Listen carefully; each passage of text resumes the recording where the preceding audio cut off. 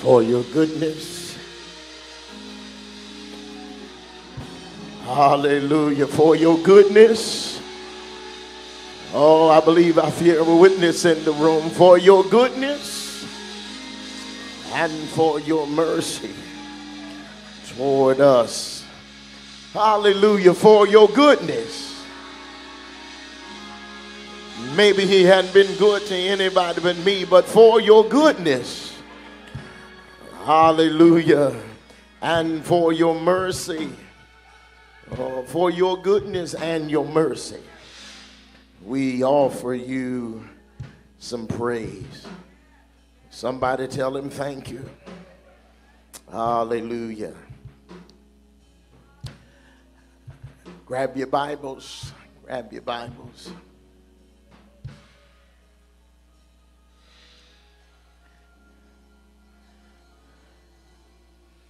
Grab your Bibles.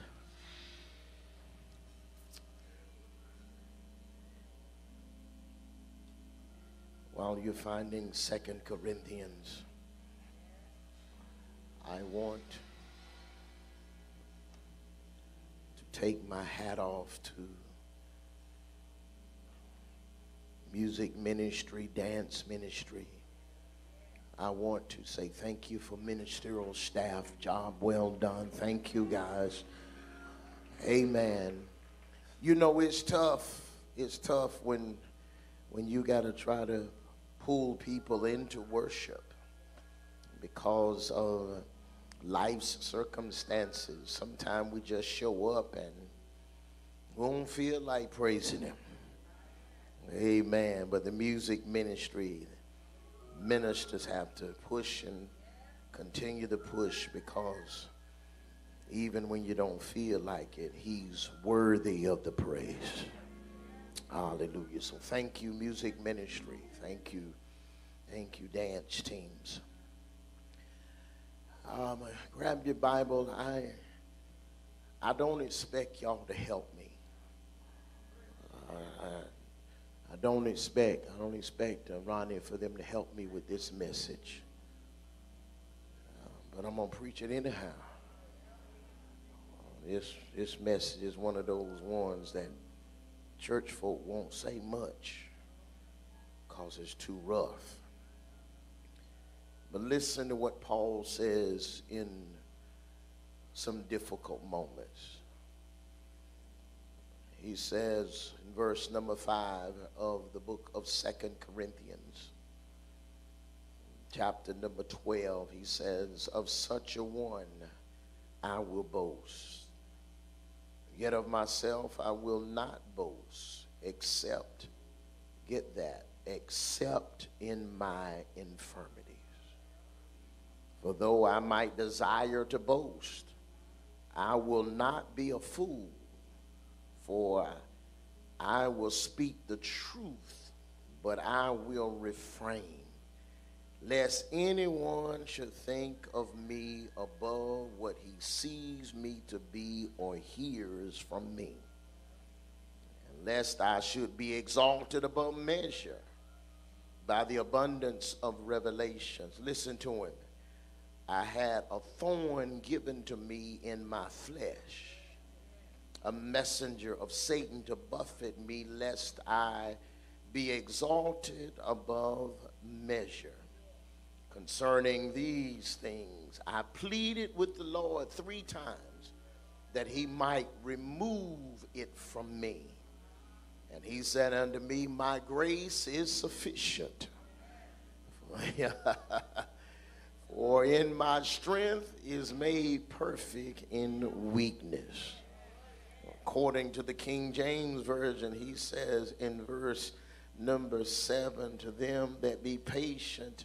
He talks about this whole issue. He talks about this whole issue of going through life with troubles and trials.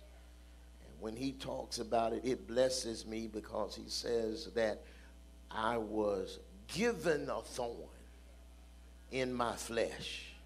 I was given a thorn in my flesh. And he talks about not boasting about yourself. Can I talk about this for a minute? I want to talk from the thought this morning. This is not kid stuff. Tell somebody around you this sermon is rated R. This is a rated R sermon. Yeah. You can have your seat. They're not going to talk to you no more today. But I need you to help me. This is a rated R segment.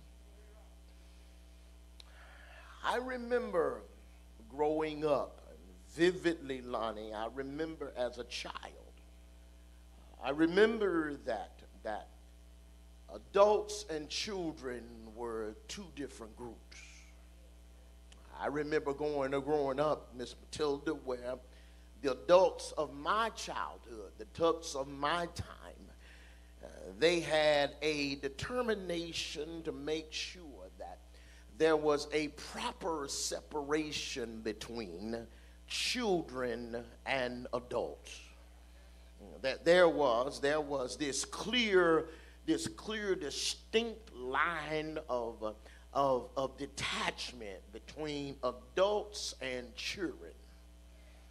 Yeah, grown folks would do grown folk stuff, but children had to stay in their place. Y'all not gonna talk to me in here.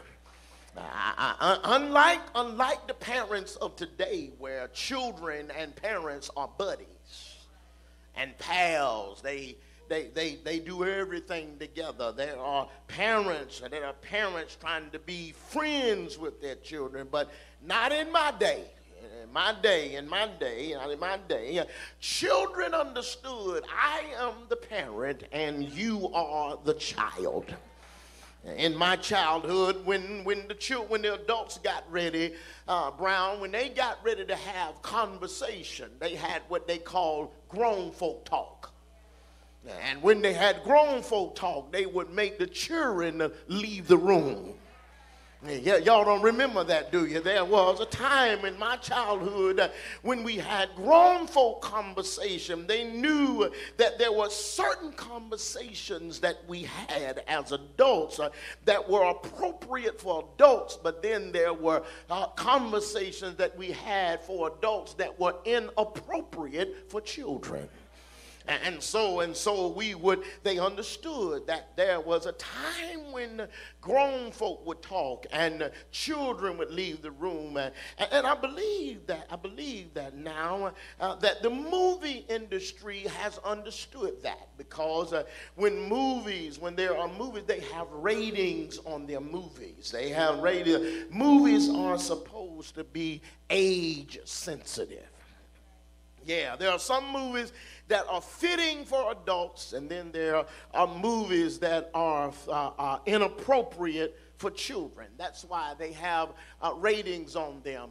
They have rated G, they have rated PG, they have PG-13, and they have rated R. Rated R, restricted for mature audiences only. Yeah, there are movies like that are only for the grown folk.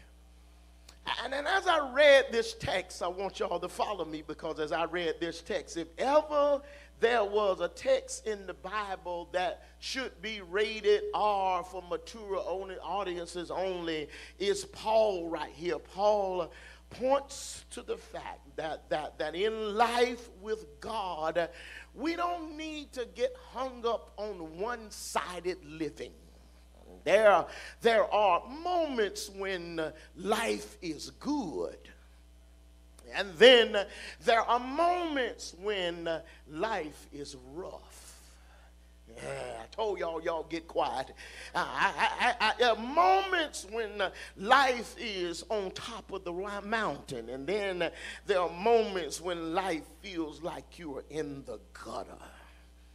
It's painful and unpleasant at times, because the reason this is rated R is because what the children of God need to understand is that God's grace is sufficient. But now, when you talk about the grace of God, most of the time when we deal with the grace of God, we only want to deal with the grace of God that talks about, what we get that we don't deserve. We only want to talk about the unmerited favor of God. We only want to talk about the good times of God. That is what we call saving grace. When he saves you from your sin and gives you stuff you don't deserve, somebody say it with me, that's saving grace. Yeah, but there's another side. There's another side to grace, and when you deal with the other side of grace, that grace is challenging, and that grace is painful, and that grace sometimes is unpleasant, and it is that grace that you and I have to be able to understand. This is why I say it's for grown folk, that every day ain't sunny, and you still got to be able to give him glory when things ain't going your way. This painful, this side of grace, Brown, that's the painful side of grace. We want to deal with saving grace, but I want to deal this morning not with saving grace, but I want to deal with sustaining grace. I want to deal with that grace that when it's not going good, when things are upside down, when things are not going my way, I want to deal with the grace that declares that when I'm broke, sick, busted, and disgusted, I can still lift my voice and lift my hands and declare God is good.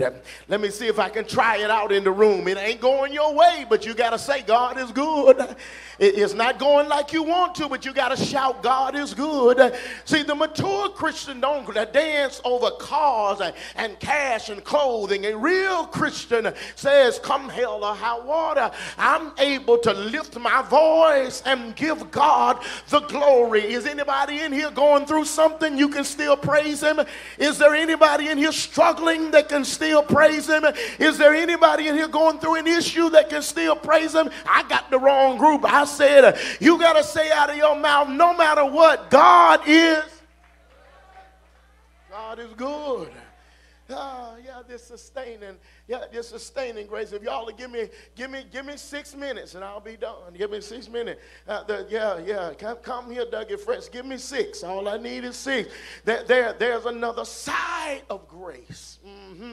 That's called sustaining grace. No one is more qualified to talk about that kind of grace than the Apostle Paul. This is the same Paul, y'all, that describes in his life that there are moments of high and moments of low. There are moments of ecstasy of the mountain, and then there are moments of lowliness of agony. This is the same Paul that told us of his experience in the third heavens. This is the same Paul who has shown visions and revelations.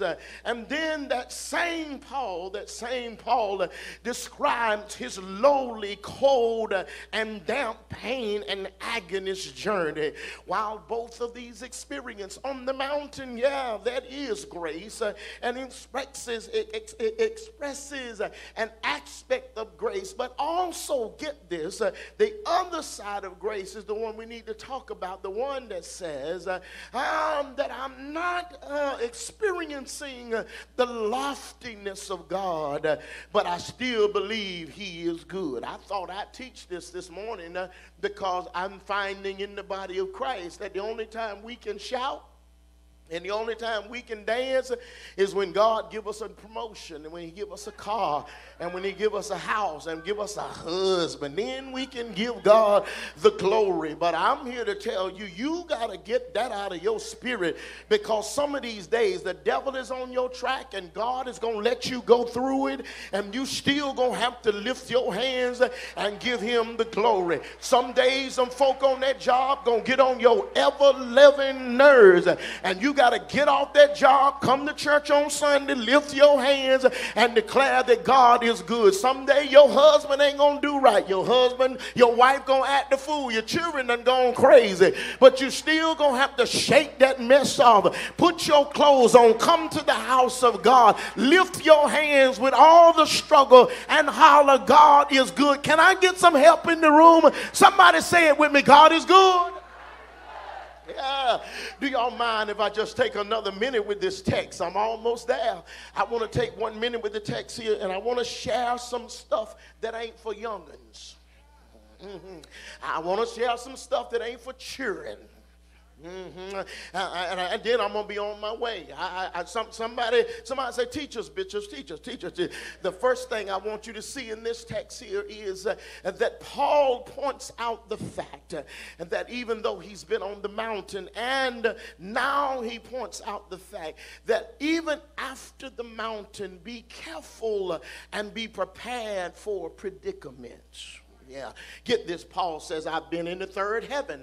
I've seen the revelations. I've seen the visions of God. I've enjoyed having my head in the clouds.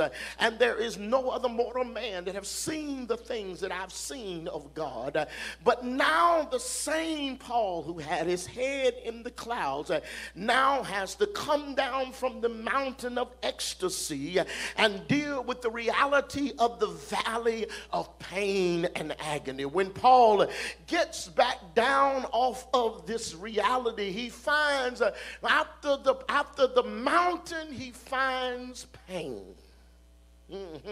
Well, what do you do, preacher, when you have seen God work and then you got to come back down to trouble? Lean in. I got it for you. Notice here the predicament. Notice the predicament. First of all, the predicament is a sensual irritation. Verse 7 says, I got this thorn in my flesh. Now, that word thorn means a sharp object. It means a pointed kind of object. This is metaphorically Paul talking to describe the condition of being somebody that has to take a stake in his flesh that he can't seem to get rid of. He says, this thorn was given to me. Now, y'all don't know what I'm talking about. Here's what. The question becomes, what was his thorn? What was his thorn, Ronnie? What was his thorn? And some theologians say this. They say his thorn was a human persona. What do you mean, Bishop? It's right here that maybe the thorn was some haters hating. They dogging him continually for no reason at all. Maybe it was just folk that didn't like him for no reason. Maybe the reason for the thorn was because of his apostolic calling. They were struggling with the authenticity of his calling, because some said he was not who he said he was. So haters hating because of his apostolic calling, trying to call into question whether he's authentic or not. And the question becomes, what difference does it matter? What business of it is yours whether or not I am who I am or not? Why are you so consumed by me that you are feeling and hating me for no reason at all? Haters gonna hate. Y'all not gonna talk to me.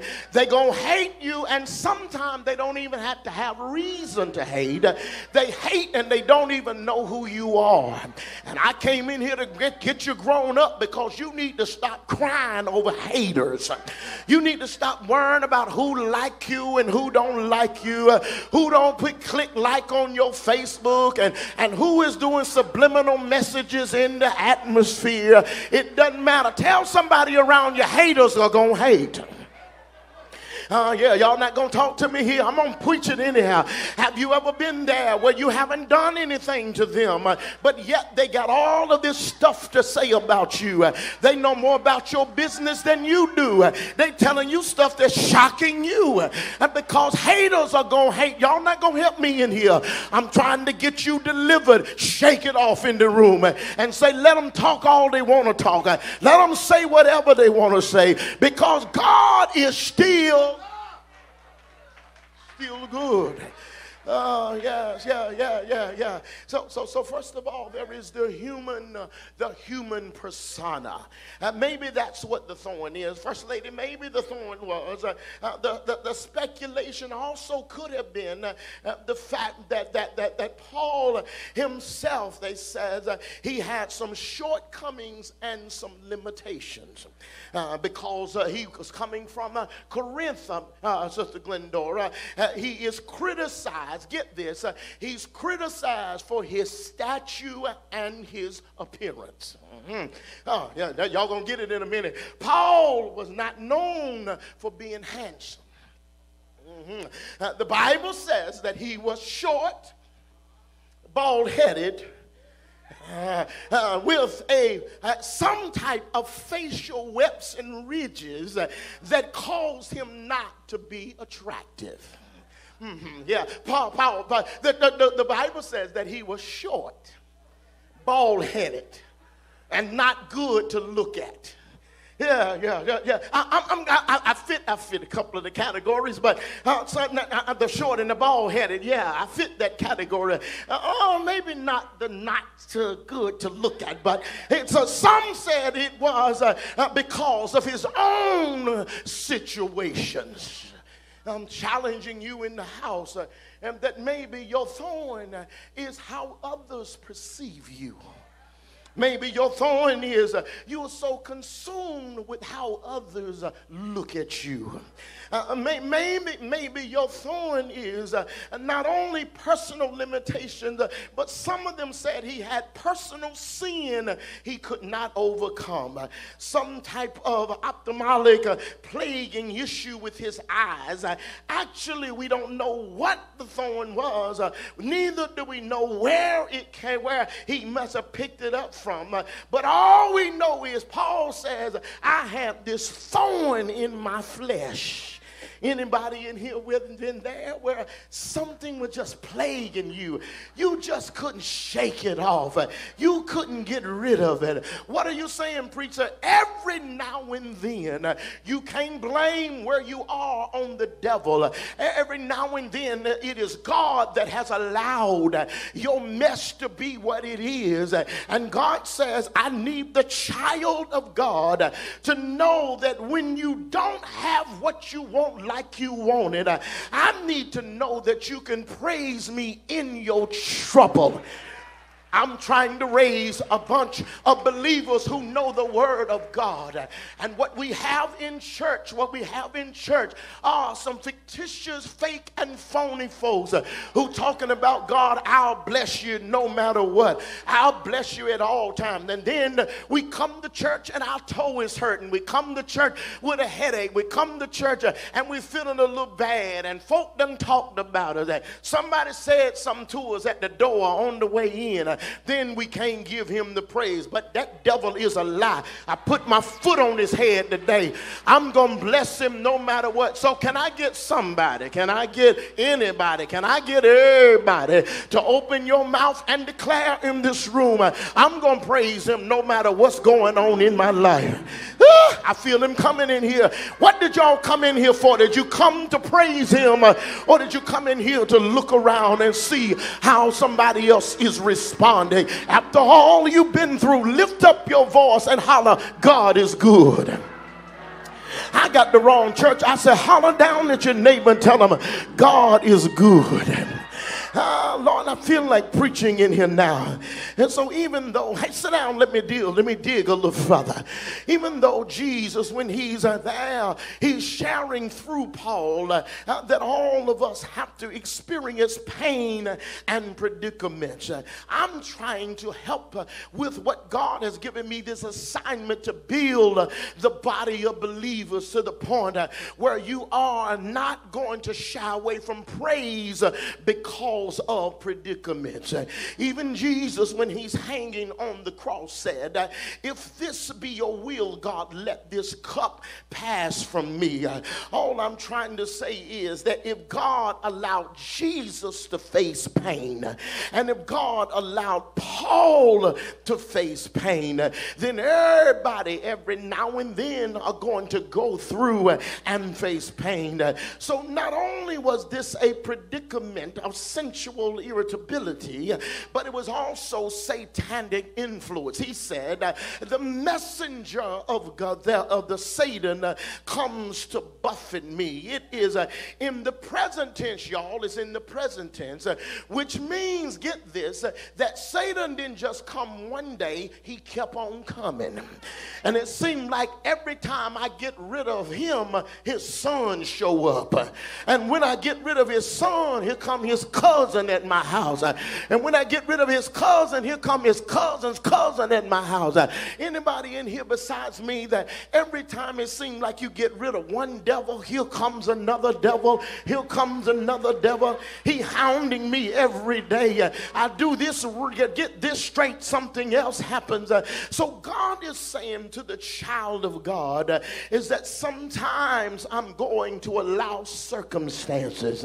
And when I do, I need to know that you're capable and able to praise me when there is no silver lining in the story.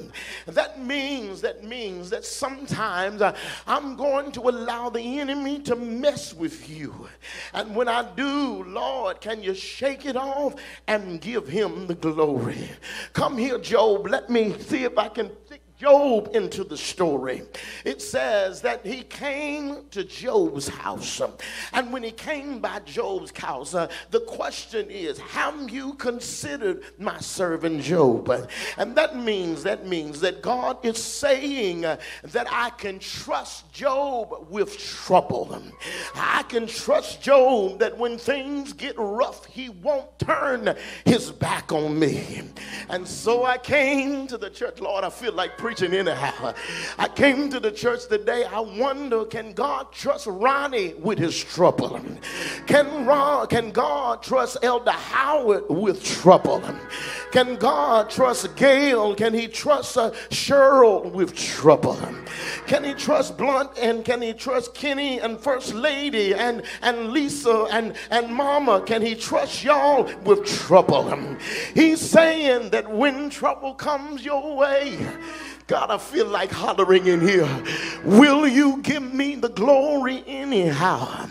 If he's going to mess with you, hold on one second, I'm almost there, son. If he's going to mess with you, he's got to have permission in order to mess with your house. But when he does mess with your house, can you still tell God thank you? So the first thing this morning, as I hasten to get back to Rocky Mountain, is that there's going to be a predicament in your life. Help me, preacher, tell somebody predicament. But after the predicament, there's going to be purpose manifested. After the predicament is mentioned, listen to this. He says, there's purpose, watch it, it's purpose in the story. There was given to me a thorn in my flesh. I didn't get it by accident. I didn't get it by coincidence. I didn't get it by happenstance, but somebody gave me this thorn, which means that even though the thorn causes me hurt, he says that it was a gift to me. Y'all missed it. I got this trouble in my life, but it is a gift, which means that even though I got a problem that's hurting me, it is a gift for my life. Therefore, sometimes the pain that I'm in, I have to tell God thank you, because in order to get me to my next station, he sometimes got to give me trial, tribulation, and trouble. We might ignore pleasure, but we cannot ignore pain. The text says that he gave him some pain. And Paul says that with this pain, it bothered me to death. But I still wanted God to know that I loved him, so I gave him the glory.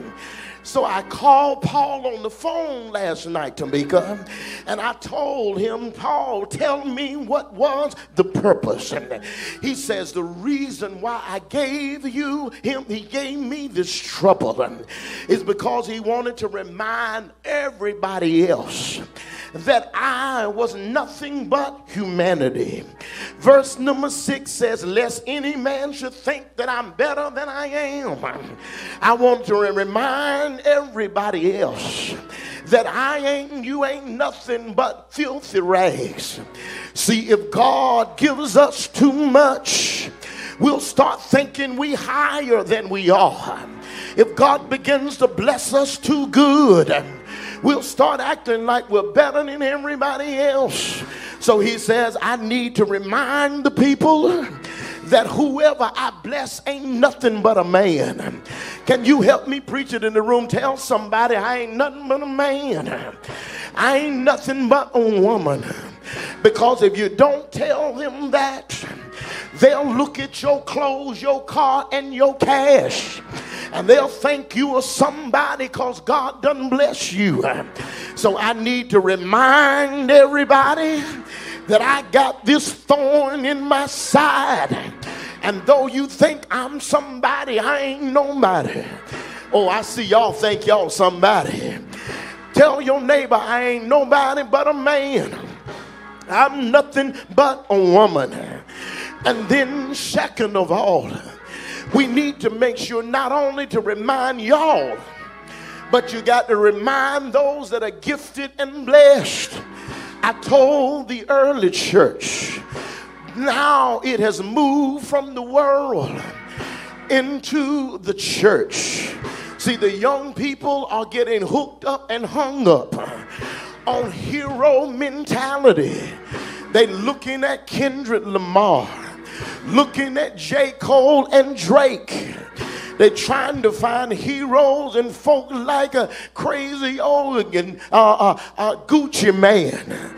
But I came to tell the church, don't think it's just young people in the world, because the church done got hung up They done started idolizing the preacher.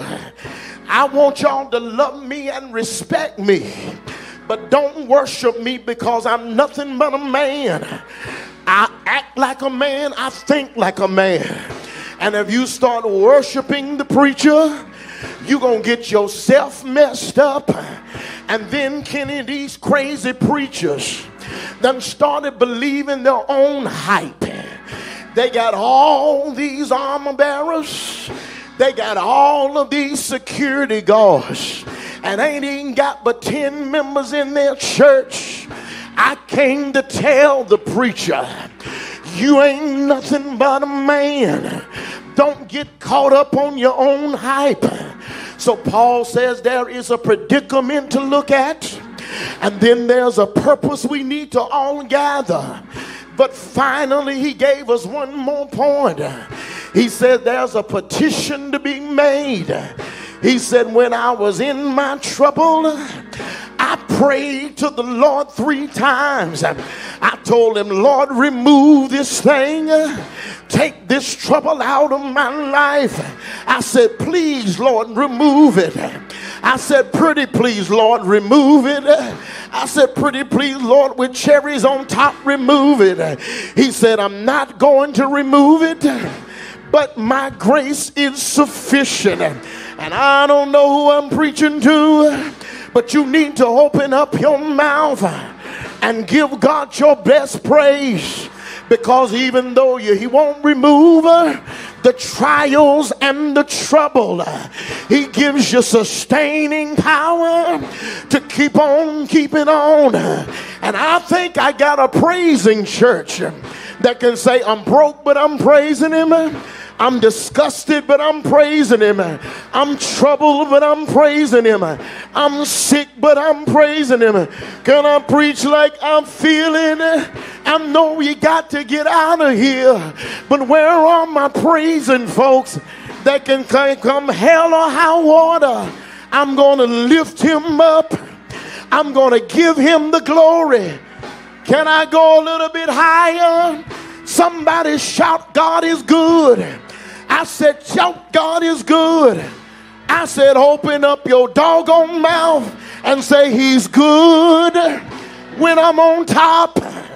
He's good when I'm in the valley. He's good when I got what I want. He's good when I don't have a dime. Can I go a little higher? Somebody say he's good. I say he's good. Ain't he all right? Won't he make a way? Won't he make a way? Won't he, won't he, won't he? Won't he make a way? Shout yeah!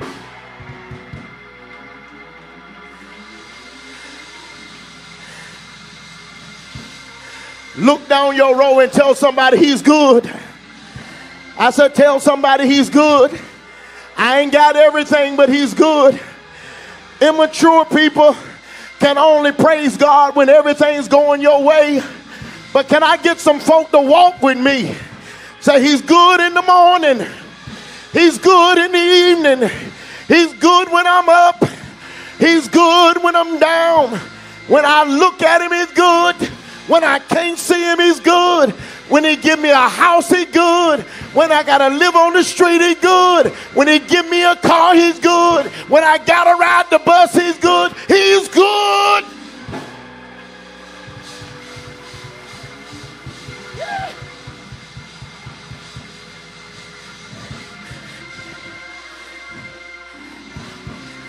Hallelujah.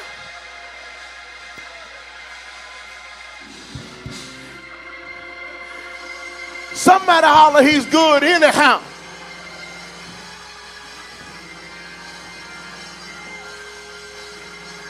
I'm done.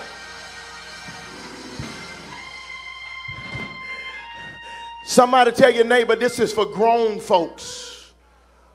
Yeah, this is for grown folks.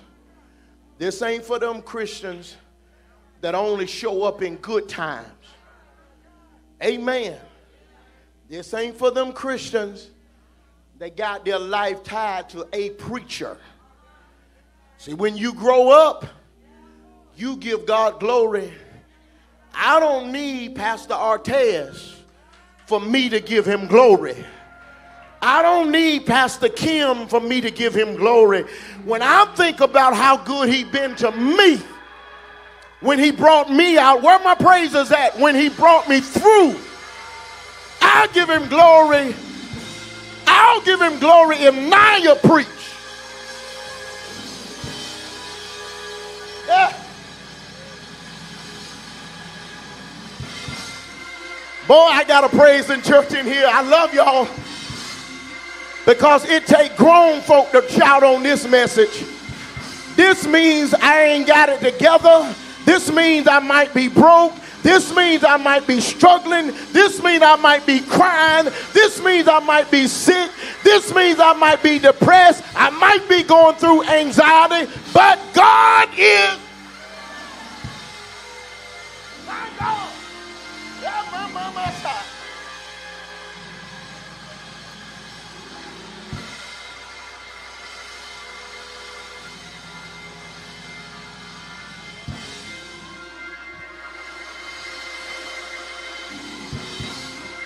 My.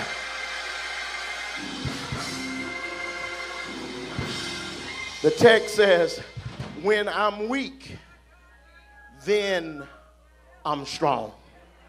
Y'all got that? See, what I want this new church, Brown, I need the church to transition in its thinking. Because when you get your thinking right, this is what it said. This is what Paul said. He said, I'm not going to boast in nothing but my infirmity. Which means that, listen, Monica, what it means is, get this. It means, get this, Sawyer. It says, Tish, get this. I'm praising God, and I ain't even out of it.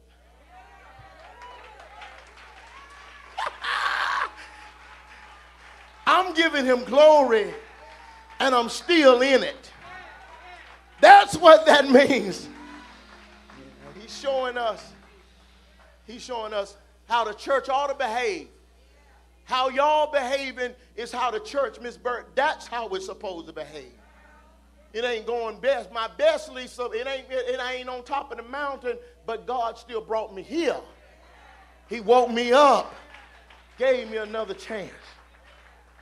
He said in verse 9, don't sit, I'm finished. He said, I'm pleading. He says, I'm not going to wait till it's over. I'm going to boast. He says, most gladly I would rather boast in my infirmity. Notice where the praise takes place. It takes place while he's still in his trouble. That's where the praise takes place. Is that all right? I'm done. We got to go to Rocky Mountain. I know y'all going. Yeah, I know y'all going with me. We're going on. Y'all going to help me. Yeah, don't y'all play. Yeah. The story is given. Come on, preachers. Come on, preachers. The story is given. First Lady, get this. The story is given about a man who, get this, y'all. The story is given about a man who gave his wife roses. Get this. She was so excited, Tish. She was so excited about the roses that she grabbed the roses and the thorns were still on it. When she grabbed the roses, her hands are hurting and her hands are bleeding from holding the roses. But because of the gesture of her husband, of giving her the roses are beautiful, and she holds on to the stem, even though it's painful and hurting. God told me to ask y'all, will you hold on to the stem even though it's not feeling good right now? Can you hold on to it? Because the rose is still my gift. Oh, not talking to me. I gave it to you, and even though it's painful, hold on to it. Chantel, he told me to ask the church. Y'all still with me? We got 2 minutes. Y'all still with me? He told me to ask the church, how much can he give you and not lose you?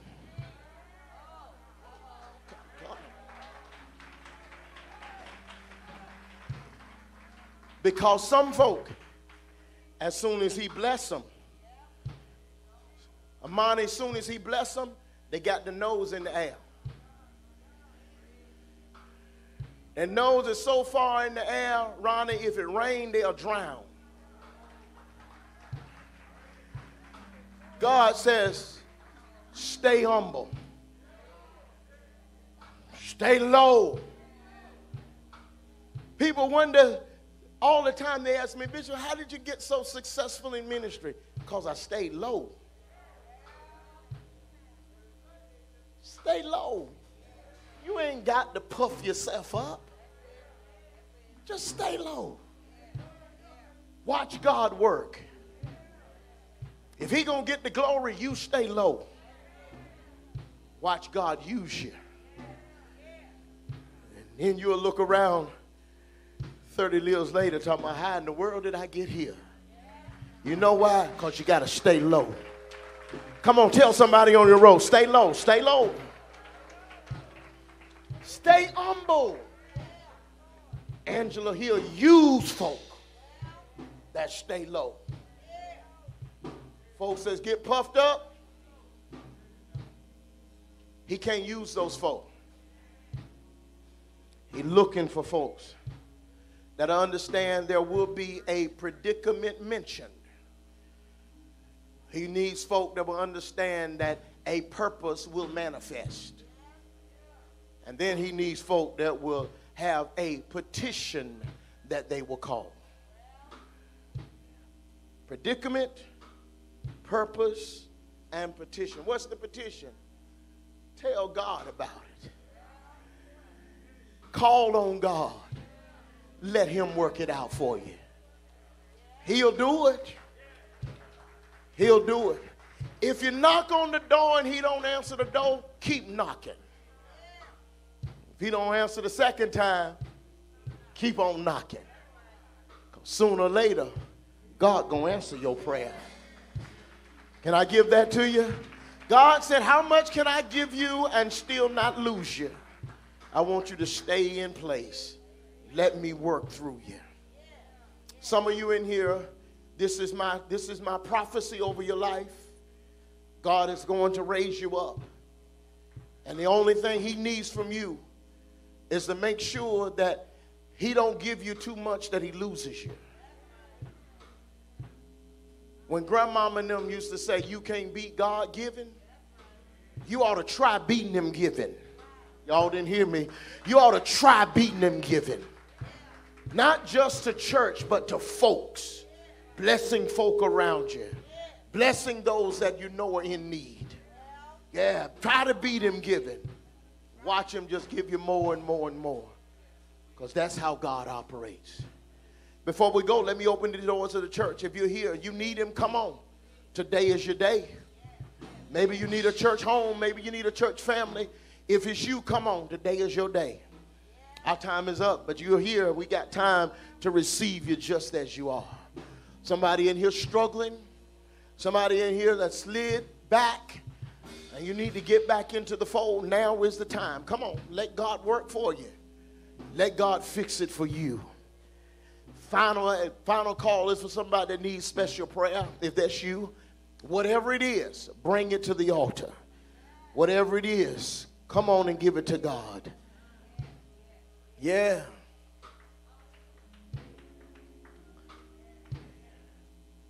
Yeah.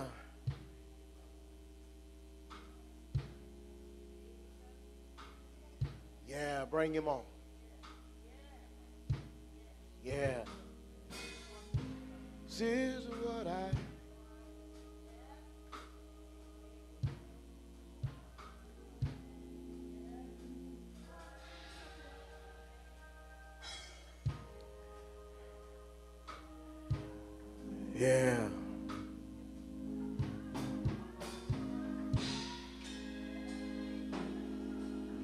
Yeah.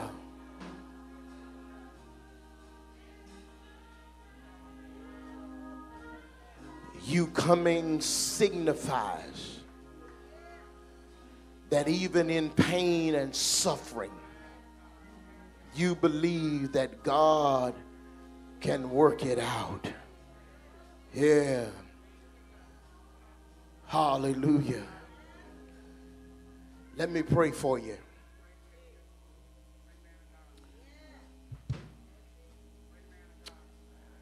There is no secret to what God's able to do. What he's done for others, he is capable and able to do it for you.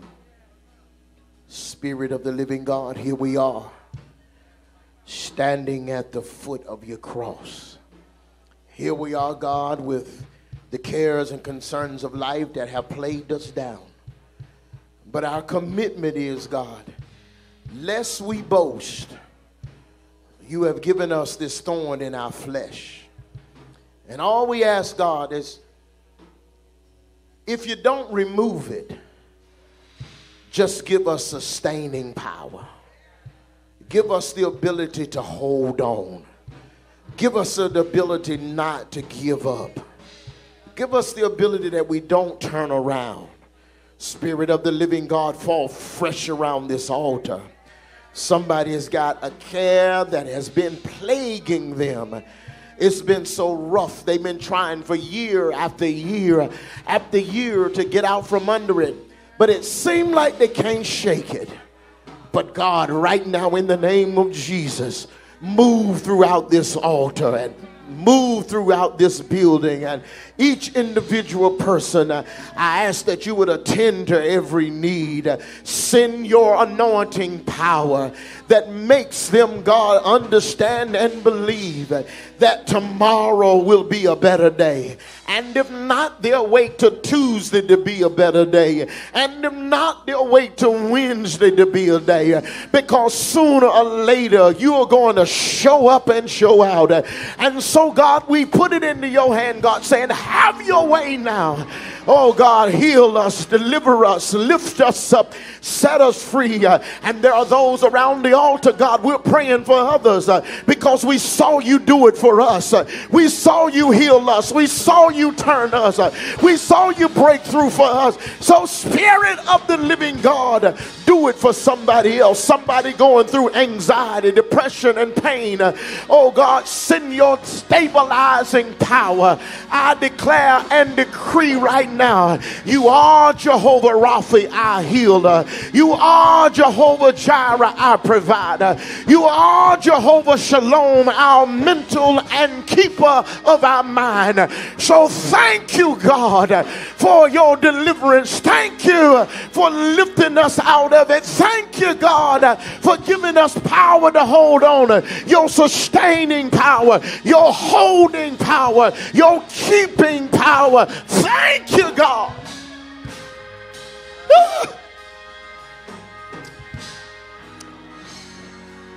Thank you, Lord. Thank you, God. Yeah. Thank you, God, for sustaining power. Maybe you're not going to deliver me today, but just keep me. If you're not going to remove my thorn, just hold me. If you're not going to take away my pain, just wrap your arms around me. All I need to know to make it is that you're still by my side. So thank you now for all that has been petitioned at this altar, that if you don't deliver them, give them the power to hold on.